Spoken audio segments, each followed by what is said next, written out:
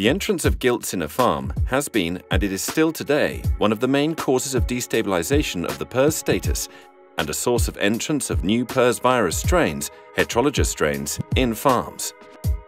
Therefore, it is crucial to check and ensure that protocols of entering future breeding sows are being performed correctly to succeed in the fight against disease.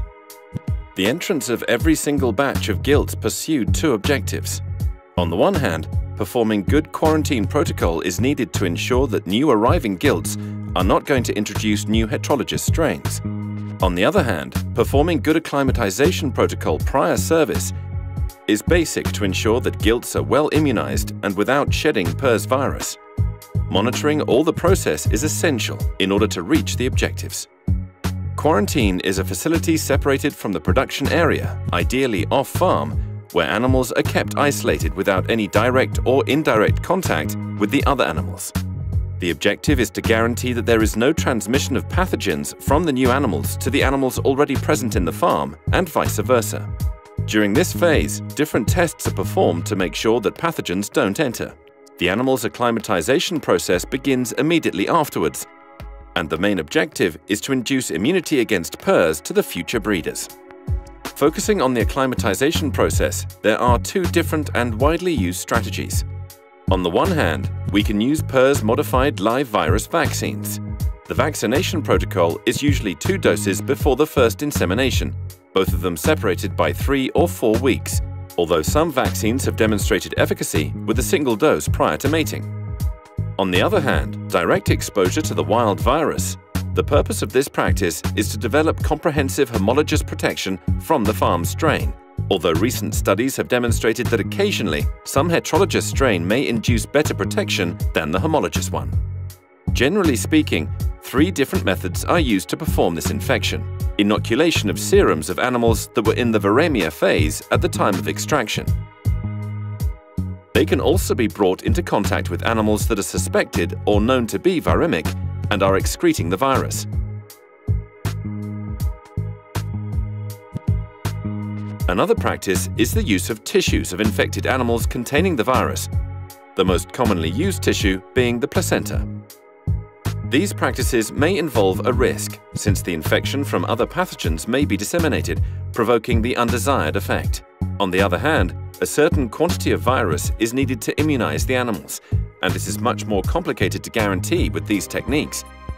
Once we know the different tools that we have to properly immunize GILTS, different acclimatization protocol can be applied depending on the status of replacement GILTS, ELISA positive or negative to PRRS, and if there is virus circulation in the farm of destination.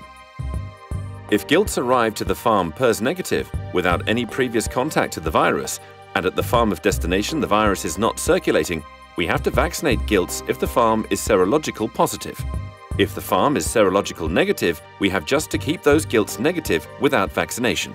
If GILTS arrive negative to PRRS, and at the farm of destination the virus is circulating, we have to vaccine GILTS and then expose animals to the virus strain of the farm.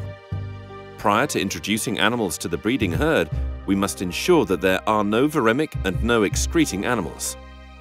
If GILTS have been in contact with the strain which is circulating in the farm, homologous strain, and so that they are PRRS positive, firstly, we have to vaccinate the GILTS. Then, prior to introducing animals to the breeding herd, we must ensure that there are no viremic and no excreting animals. In those situations where GILTS arrive PRRS positive, and we know that they have been in contact with virus that is different from the strain present in the farm, we have to avoid the entrance of these animals. In this kind of situation, there is a high risk of introducing a new strain in the farm, and this could provoke a destabilization of the breeding herd. During the GILTS acclimatization process, we have to know their status both at the time of arrival and when they are introduced into the farm. To accomplish this, we will use serological and PCR techniques. At arrival time and after 15 days, to confirm the expected status of the GILTS, we will use serology and PCR.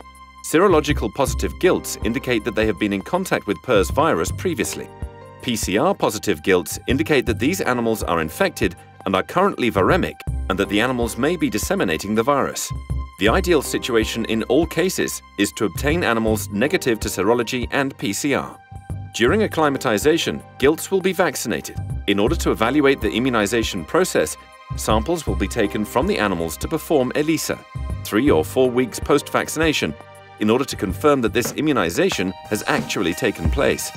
1 week prior to joining the breeding herd, and for animals positive to serology, the batch of animals will be evaluated using PCR, in order to confirm if there is not viral shedding at this time.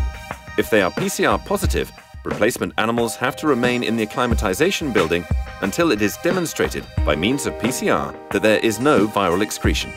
The whole process described up until now should last at least 8 to 12 weeks in order to obtain a good acclimatization process.